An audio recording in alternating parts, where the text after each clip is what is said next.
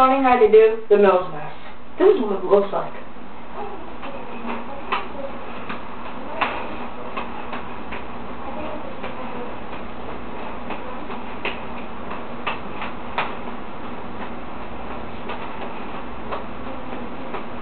Now, the Mills mess is a great trick for beginners and for advanced people too, I guess.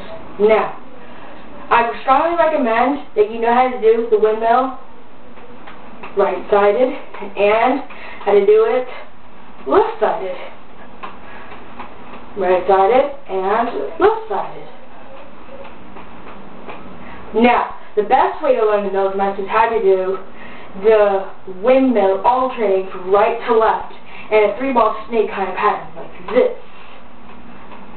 Notice how it kind of looks like a windmill on both sides, alternating continuously in a three-ball snake pattern. Each ball is following each other.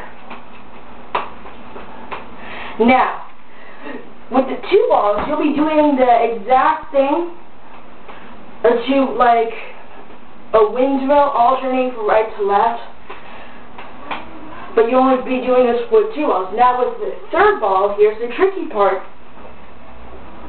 You'll be doing this. The top arm on the bottom arm will be throwing it up to the bottom hand. So like the top hand will be throwing it up, and the bottom hand will be catching it, switching, alternating. That's what one ball will be doing. It will not be doing anything else. And then the two balls are following the snake pattern like this.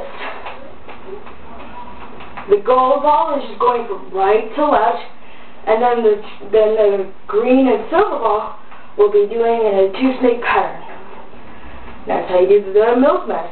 Keep on practicing, and thank you for watching.